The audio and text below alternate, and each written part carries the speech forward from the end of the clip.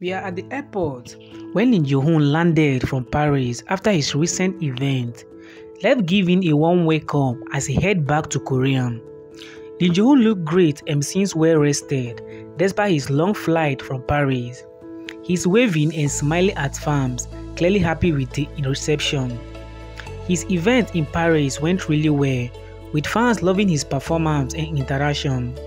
He's a talented artist who always appreciates his supporters.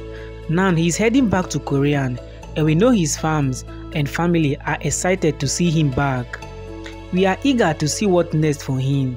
Thanks for tuning in, everyone. Don't forget to subscribe, like and share your thoughts on Junho's return to Korea in the comments. Thank you and stay tuned from now.